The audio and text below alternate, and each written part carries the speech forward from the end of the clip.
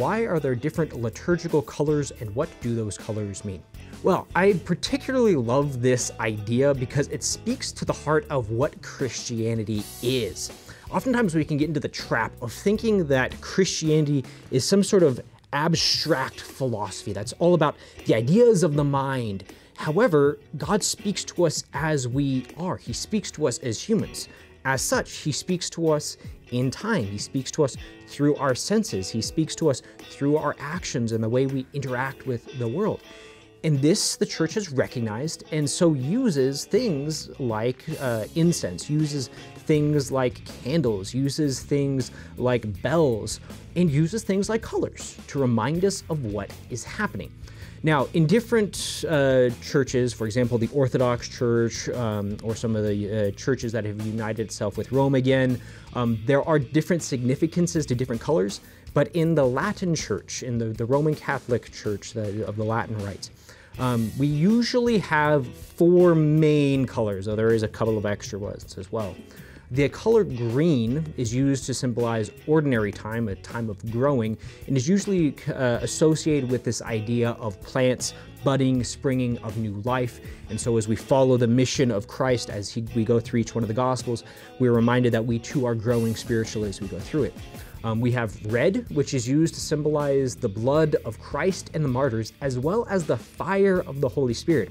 And so this is used to remind us of the blood that the martyrs sped when we celebrate their feast days, or when we celebrate Good Friday or Pentecost Sunday.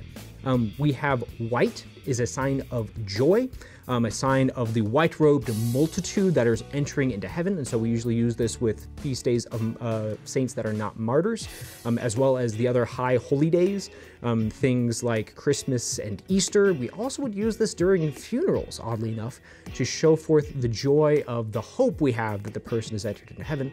And then the final of the usual colors is violet, sometimes called purple, which is a sign of penance, oddly enough. Usually we associate purple with royalty, but it seems as though this was supposed to remind us of Christ as he was going to his passion.